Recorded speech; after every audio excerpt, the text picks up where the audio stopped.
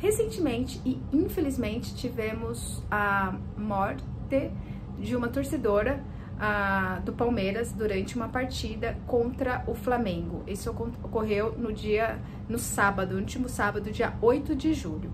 Mas, infelizmente, não foi um caso isolado. Hoje eu trago para vocês alguns dos casos e algumas reflexões também que eu gostaria de fazer com vocês de violência associada ao esporte. Fica comigo.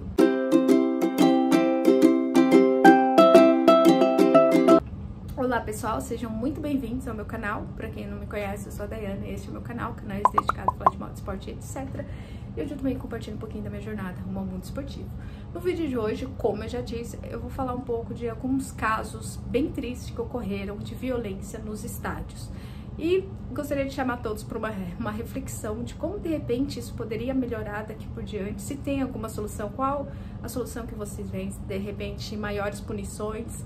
A gente vai estar discutindo hoje, trocando algumas informações sobre esse tópico no vídeo de hoje. Mas, antes de começar, aquele ritual que eu sempre peço para vocês, deixem seu like, comenta, compartilhe, se ainda não é inscrito, bora se inscrever no canal, que tem vídeo todas as segundas-feiras. Então, vamos falar um pouquinho desse caso, né? Nesse final de semana, né, eu tô gravando dia 10 e hoje, infelizmente, que foi dada a notícia de que essa estudante, ela acabou falecendo durante uma partida entre Palmeiras e Flamengo. Ela foi atingida por uma garrafa durante a briga de torcedores, tá?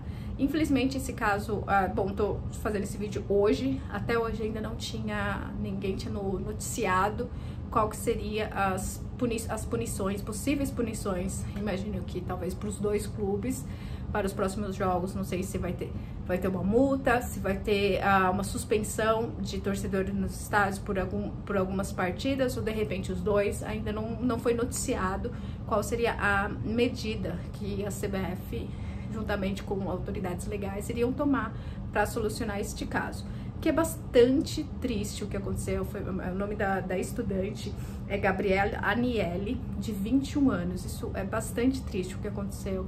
Mais um caso, e infelizmente foi um caso recente, porém não é o único. Eu vou trazer alguns casos que marcaram muito o mundo dos esportes e uma reflexão até onde, né, o fanatismo, seja ele por futebol, seja por determinada religião ou política, né, que a gente tem visto muito, até onde pode levar o fanatismo, né, e para em linhas gerais, o que eu penso, o limite para tudo é o crime. Então, assim, se o seu fanatismo tá te levando a cometer um crime, acho que você deve repensar os seus limites. Um caso bem recente que ocorreu foi entre uma partida durante as oitavas de final da Taça Nações Africanas, envolvendo o time de Camarões, que durante uma briga de torcidas, nada mais, nada menos que 6 pessoas foram mortas e outras 36 ficaram feridas. Isso ocorreu o ano passado, ou seja, mais um caso super recente de violência.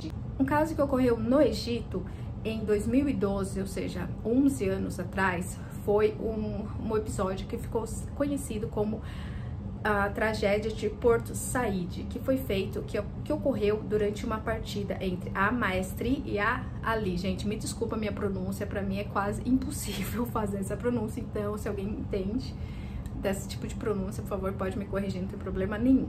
Onde 79 pessoas morreram e mais de 1000 pessoas ficaram feridas depois de milhares de torcedores terem invadido o campo durante a partida. Então, assim, foi uma tremenda tragédia, porque o Al-Masry estava vencendo por 3-1 e os torcedores rivais acabaram invadindo o campo e foi aquele auê. Nessa época, o técnico português, eles tinham um técnico português, o Manuel José, que treinava o time, ele também foi atingido por pontapés e socos na cabeça e no pescoço após a partida.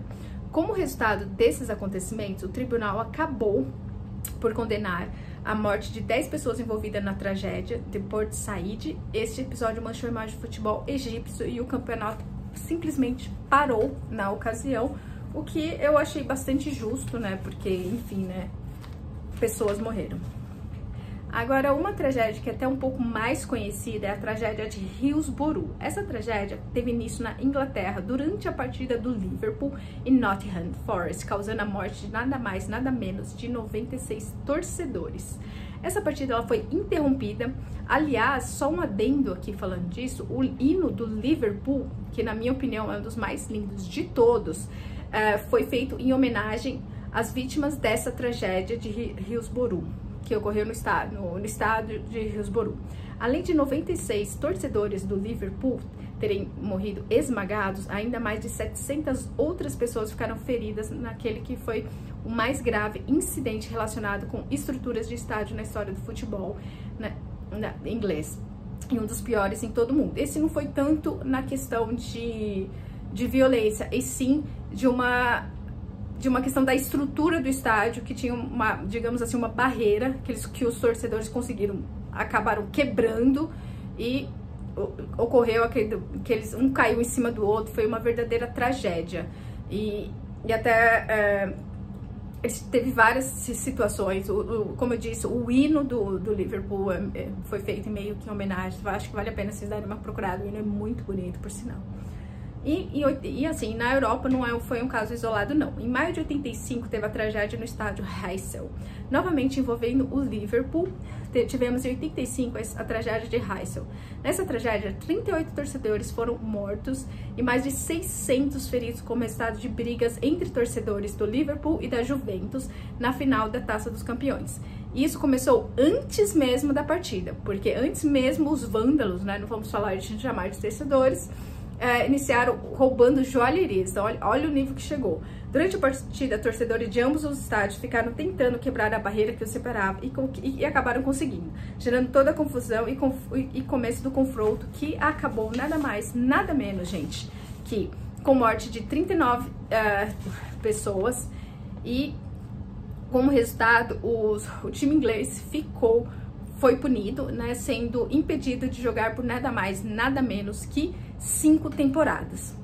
Então, a gente vê que não é algo novo, infelizmente, no futebol. Isso acontece bastante, né? Vira e mexe a gente teve uma época até que o pessoal tinha um pouco de medo de ir em estádios devido à violência, né? Claro que a gente vê que tem algumas medidas estão sendo tomadas, mas sempre tem, vira e mexe, isso ainda acontece.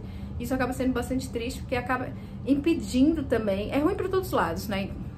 Do torcedor se sentir confortável de ir no estádio, do próprio clube também, porque as pessoas não se sentem à vontade. Então, até uma das partes muito importantes digamos assim, das finanças de um clube é a renda que vem de vendas de ingresso. Então, se as pessoas não vão pro clube, também acaba pesando no bolso, né? A gente sabe que quantos clubes têm problemas financeiros, né? Então, é algo assim que precisa ser feito, e as pessoas também se conscientizarem. Se o seu fanatismo te leva, pelo seu time, te leva a cometer uma violência, repense, né? Acho que essa é a mensagem depois do vídeo de hoje. Se você gostou, já sabe, né, gente? Deixa o like e comenta aqui pra mim qual é a opinião de vocês e algumas medidas que deveriam ser tomadas nesses casos. E até o próximo vídeo. Fiquem com Deus. Tchau, tchau.